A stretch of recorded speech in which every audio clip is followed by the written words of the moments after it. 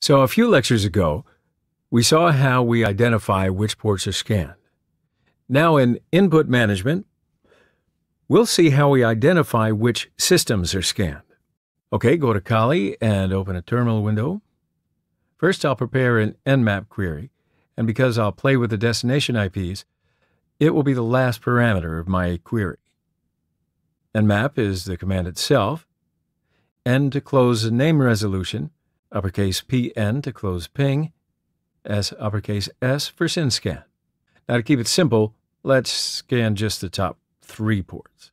Now is the time to identify the destination systems. Up to now, we learned to scan a single IP, and we learned how to scan an entire C block, 0 through 24. Okay, so what are the other ways of identifying target systems? You can select a range of any part of the IP address. In the slide, the third and the fourth parts of the IP address is given as ranges. That means Nmap will scan IPs from 192.168.1.0 to 192.168.255.255. I'd like to keep the range small. I'll only define a range for the fourth part of the destination address from 100 to 150. There's only one machine between 172.16.99.100 and 172.16.99.150. You can scan more than one IP block in a single query. The example in the slide scans 2 ranges.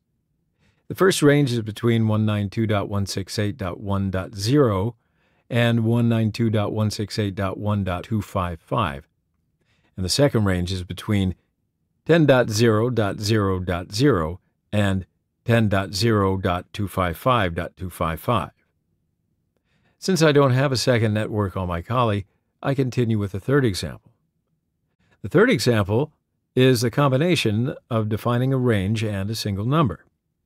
For example, you can scan the IPs between 100 and 140, IP 206, and the IPs between 220 and 230.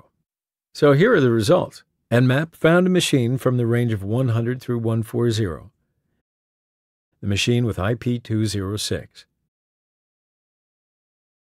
and another machine from the range of 220 through 230. Another way to define the target systems is to give Nmap the IP addresses in a file. In a typical penetration test or ethical hacking, you will scan the network a lot of times. First, you find the hosts. It doesn't make sense to scan the entire network again and again. You'll see huge networks, so if you scan the entire network each time, the pen test will take a lot longer than you think. Let's open a second terminal screen and find the hosts of our IP block using ping scan. As we learned before, now clarify the output to have only the IP addresses of live hosts. grep command to get only the rows containing IP addresses,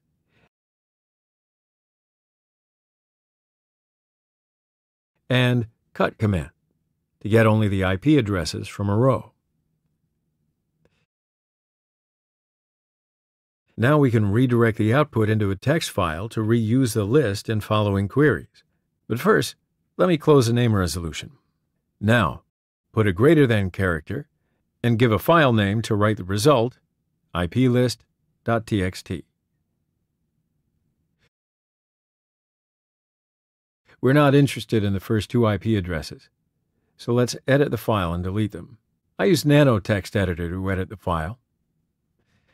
In Nano, use Ctrl-K to delete a line. Use Ctrl-X to exit Nano, press Y to save changes, and hit Enter to save on the same file. Type cat iplist.txt to look at the file again. Now we have 4 IP addresses in the file.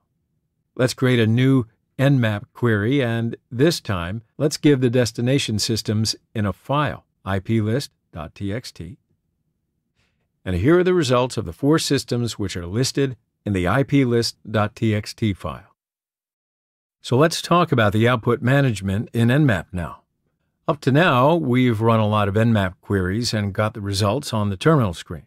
This is the default output behavior called interactive output. and it is sent to standard output, std out. In a penetration test, we should save the results of the queries to be able to analyze them later on. Hopefully, Nmap has its own output management skills. So let's have a look. There are three major output saving formats in Nmap. Normal output, which is similar to interactive output. That's what you see on the screen up to now, except that it displays less runtime information and warning, since it is expected to be analyzed after the scan completes rather than interactively. Greppable output, which includes most information for a target host on a single line, so you can use it to collect the information you want using the excellent grep command. We've already seen a few examples of grep command in this course.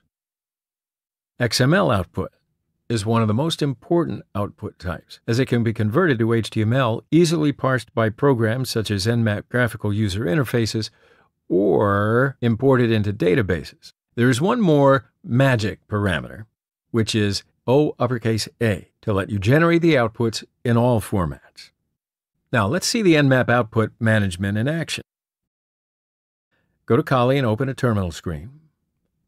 Prepare an Nmap query. For this example, I want to prepare a SYN-scan. Now we're ready for output management options. First, I want to generate the XML output using O_X parameter. O_X parameter needs the output file name.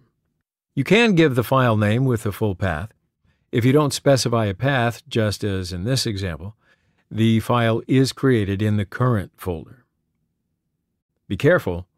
OX, OG, and ON parameters require the full file name. So if you want the file to have an extension such as .xml, you should specify it here. Hit Enter to run the command. To see the generated file, here it is. And use the less command to see the content of the file. So it's typical XML file with tags. Here's a host tag, starts and ends. All the results about a host is listed between the start tag and the end tag.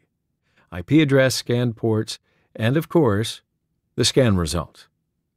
Here is another host tag and the scan results of the second host as well. Press Q to quit, less command. Now let's call back our Nmap query with the up-down arrow keys of the keyboard.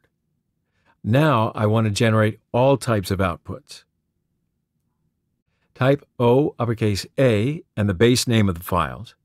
Be careful, O_A parameter requires the base file name of the files, not the full names of the files, and it'll put the file extensions itself. Let's look at the content of .nmap file using the less Linux command. This is almost the same as you'll see on the screen. Now let's look at the greppable output.